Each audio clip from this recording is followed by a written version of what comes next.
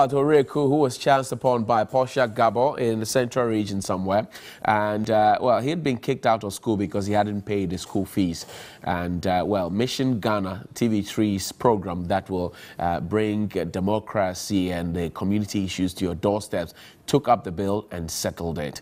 Take a look at this story. When we return, we'll have a conversation with Joshua Makubu, who is a disability advocate, and also Mr. Ametewe, who is a principal, one of the schools in the central region. Take a break now. Take a look at the story. We'll be right back. And most pupils are in class. The mission team met a young boy, Owuraku, in the company of his cousin.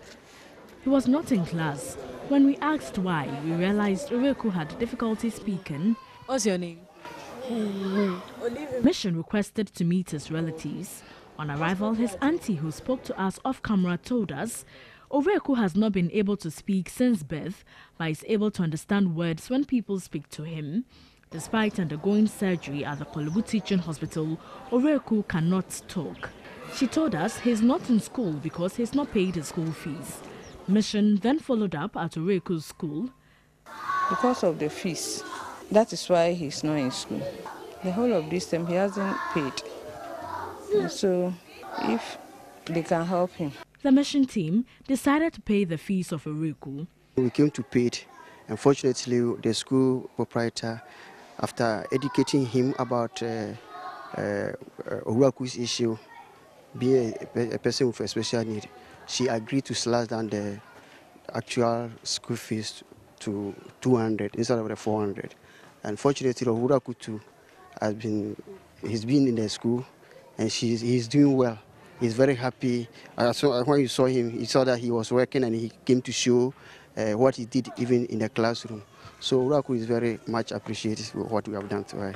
I think TV3 has done a very good job. I think I would like to congratulate them for what they are doing to support people with special needs, especially those that are vulnerable and such. This school is practicing inclusive education because every child is a treasure to us. The next day, he was in school, happy and in classroom.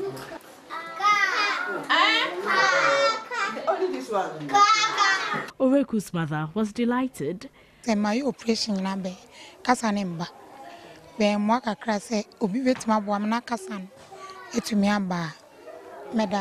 I need help to enable my son improve upon his speech.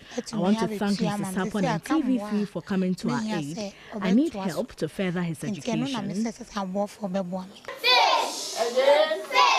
The special educator, Joseph Sapon, wants schools to slash the cost of fees for persons with special needs, adding a quota system should be instituted to give priority to special needs students during admissions.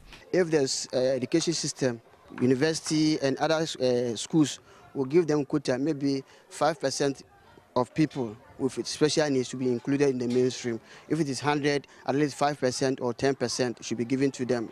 That is a free chance for them. Even with them in admission, they should consider them in the process they use this one to pass through. At least you have them preferential treatment so that they will be more encouraged to enter the mainstream. And when you come to school selection, they should give them their first choice.